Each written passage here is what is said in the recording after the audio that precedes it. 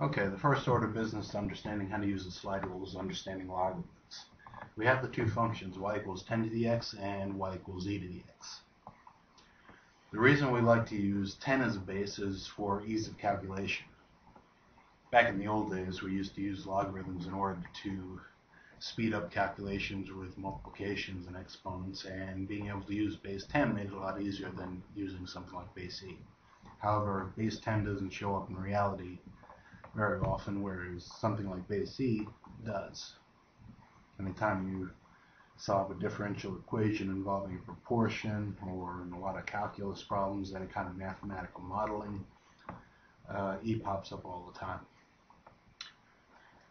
So just in case any of you don't understand what the number e is, I'm going to assume most of you do if you're watching this video, but just to be as complete as possible, I'll give a quick explanation of it. E is what we call a transcendental number, and by that we mean it is not a whole number. It is not a fraction. Fractions are what we call rational numbers. E is an irrational number. And it is also not a solution to any non-trivial polynomial with integer coefficients. And rather than just say that whole sentence, it's much easier to call it a transcendental number. Okay, if we're going to evaluate e, let's assume we don't have a lot of calculus behind us. We can use this expression 1 plus 1 over n to the n. Well, for small n, you get somewhat of an approximation, but the larger you let n get, the closer of an approximation you get. So if we evaluate this at n equals 2, we get that. How about if we let n equal 20? Whoops. Put that back up in the exponent here.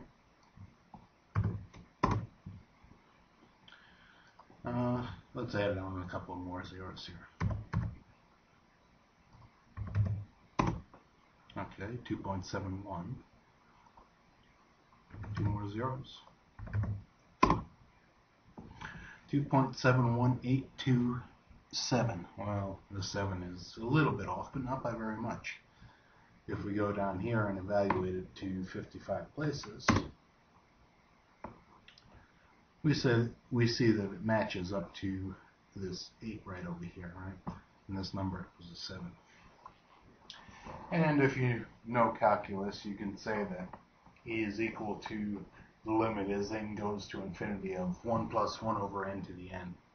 All we mean is that as we let n get very large, n approaches infinity, this number is going to get closer and closer to e. Once it gets to infinity, it's equal to e. Okay, so let's go ahead and plot this function, e to the x, see just what it looks like. And there it is. Now the thing that's so special about this function is that if we look at the function at any given point, we look at the slope of the tangent line at that point. The slope of the tangent line is given by e to the x. What do I mean by that? Well, let's take the point x equals 2. If you let x equal 2, then the y value is e squared.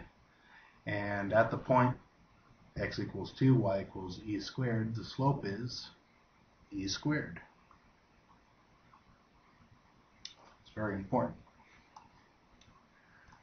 Okay, inverse function properties. Let's go over them. I'll close this down. We have our two functions, y equals 10 to the x and y equals e to the x. Right? If we're going to do any sort of algebraic operations on them, it's good to have an inverse function. What do I mean by that? Well, take for example, you have an algebraic expression, and in that expression you're trying to solve for some variable, and that variable has a multiplier up front. What do? You divide by the multiplier in order to get rid of it, right? Division is the inverse operation to multiplication. So if you're going to solve an algebraic expression for some variable, it's good to have inverse functions available in order to do that.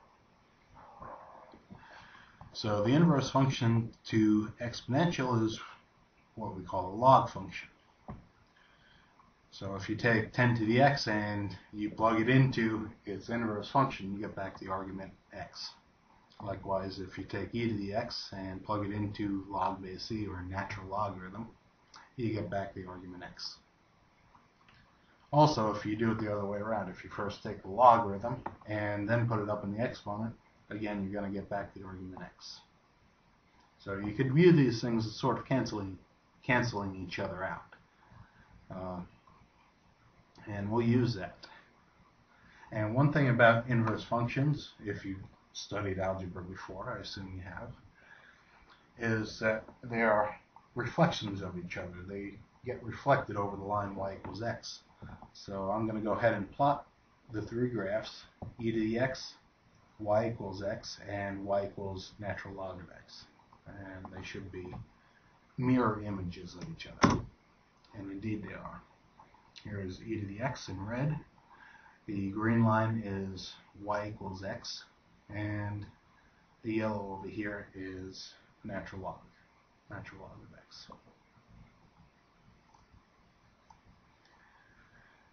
Okay, so once we start dealing with logarithms, we have certain properties that arise.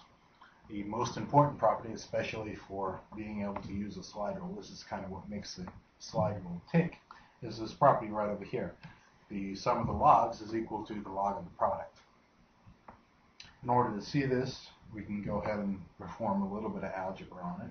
We go ahead and exponentiate both sides. We put both sides up in the exponent. Right? And then we have the law of exponents. Right? If you have two things that are multiplied together with the same base and different exponents, what you can do is combine them and just add the exponents. Well, I went in reverse here. Right? I'm trying to simplify this. And once we have it in this form right over here, we can go cancel, cancel, cancel. And we have that AB is indeed equal to AB.